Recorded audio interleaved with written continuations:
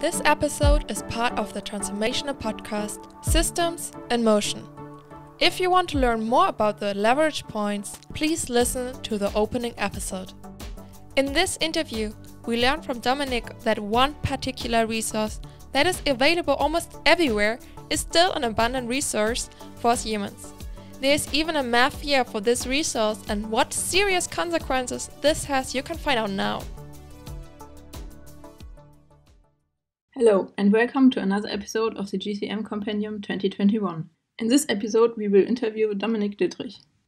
He has dealt with the subject of sand. To be precise, with sand mining worldwide, as can be heard in the title. It seems to have a great impact on our environment. Mr. Dittrich, the first question that pops into my mind is why should sand be a problem? Sand is everywhere, and when I think of the desert, there's plenty of it. This question often comes up about sand. Of course, a lot of sand exists on the Earth's surface. However, we are talking about sand that can be used by the industry, especially by the construction sector.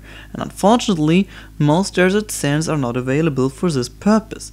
The sand is too fine and too round grinded, so it does not bind well and is therefore useless to produce cement or concrete. Other products can also not or only partially be produced with sands from deserts. But, as you also mentioned, sand really is everywhere. We use sand in the metal industry, in ceramics, glass manufacturing, paints, electronics, in construction, and many more. This makes sand to be the most used natural resource after water, and we exploit it globally with increased extraction. This leads to multiple environmental problems. Interesting, I did not know that. So, how much sand is mined worldwide, and where is it extracted? It is often not possible to say for sure how much is mined, because, especially in developing countries, data about it is not available or only available for certain years. According to a study by Steinberger, a value of between 47 and 59 billion tons is estimated per year. The estimation is often made using indicators. The most significant of these is the production of cement, because 6 to 7 tons of sand and gravel are used per ton of cement. Often, one can deal with figures or classify them accordingly. The UN gave a good example of the extraction in one of its publications from 2014, which I will quote verbatim. The sand used only for concrete in 2012 provides enough material to build a 27 by 27 meter high and wide wall once around the world. And that shocked me. You can see the global scale more from that. And now where does all this sand come from? It comes from both land and from the sea. But anyway, in developing countries, sand mainly comes from rivers and floodplain deposits. These are easier to extract and do not require further processing. The water-grinded sand is well suited for the production of cement and thus concrete, and does not have to be desalinated like sand from the beaches or from the sea. Interesting, especially the example with the wall makes clear to me how much sand mankind uses. Sorry for interrupting, just a quick addition. A 2015 report by Swanson found that China consumed more cement between 2011 and 2013 than the entire United States in the 20th century. That's crazy. And what exactly are the environmental impacts of sand mining? And perhaps another or supplementary question. Does sand mining also influence the climate? Let's start with the climate. Of course, sand mining has an impact on the global climate. Not so much the mining itself, but the manufacturing process. Worldwide, the production of concrete contributes between 5 to 8% of the global CO2 emissions, more than all air traffic together, or more than the annual emissions from Canada, Australia, Italy, France and Germany combined. Above all, the environment and the affected ecosystems with the provided ecosystem services are threatened. First of all, mining has direct consequences on flora and fauna. The composition of the soil substrate changes, and so does the entire riverbed after excessive mining. As a result, habitats are lost, water turbidity is increased, which ultimately has negative effects on the photosynthesis rate of the plants. As the outcome of the interventions, many abiotic factors can change also, so that the ecosystem collapses or changes too much so that a large number of living organisms can no longer survive there. The altered conditions can create fault lines, increase the velocity of the water, and cause even bridges to collapse. The local population is also threatened by mining activities as they affect the water availability as well as the water quality. When a river or a lake is mined for years, or with heavy machinery, it can lower the groundwater levels and pollute it. Drinking water becomes less available and adaptation to droughts become more difficult. This phenomenon is already seen in many places such as the Kashmir region of India. That's shocking, but are there regulations that would enable sustainable mining?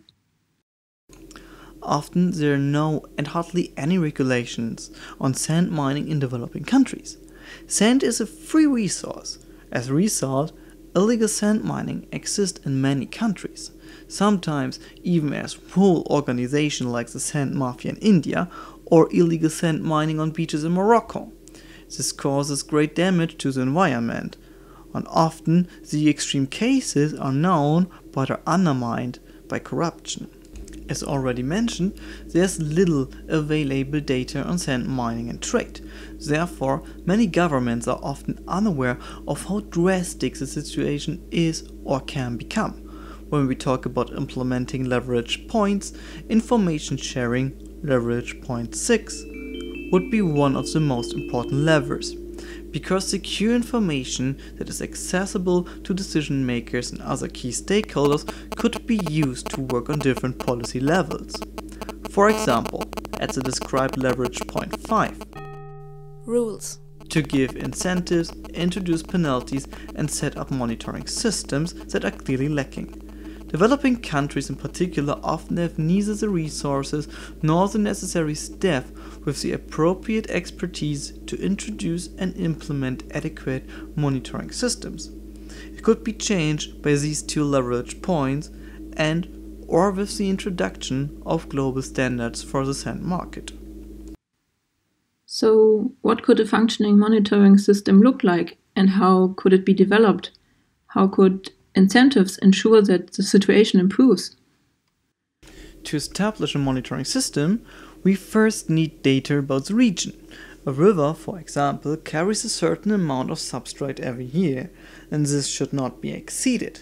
Leverage point 12 Constants, parameters, and numbers could play a role here. Specific parameters have to be developed, as well as a limit of maximum extraction to lower the impact to the environment. Trade also needs to be better monitored. For example, Singapore, the country with the highest import of sand, recorded 570 million tons of sand as imports. Yet the export figures of neighboring countries show that 637 million tons of sand exported to Singapore. This makes an underestimation of 120 million tons. Illegal sand imports may also play a role here. So, incentives together with appropriate taxes on sand could make alternatives more attractive. What alternatives do we have to sand mining? There are some substitutes that can be used, but as globalization progresses and the population continues to grow, more and more pressure is being put on our resources, especially on sand. Using much less sand would be an alternative. This would mean making better use of our existing structures. To build new structures, old ones could be recycled. Crushed granite or quarry dust can serve as substitute products to produce concrete. Sometimes concrete with quarry dust perform even better. Other materials can also be used, such as straw, wood, or bamboo as a replacement. Furthermore, there are only a few promising methods to make desert sand usable. These are mostly expensive and will take years to be used or to make a significant contribution to the global demand.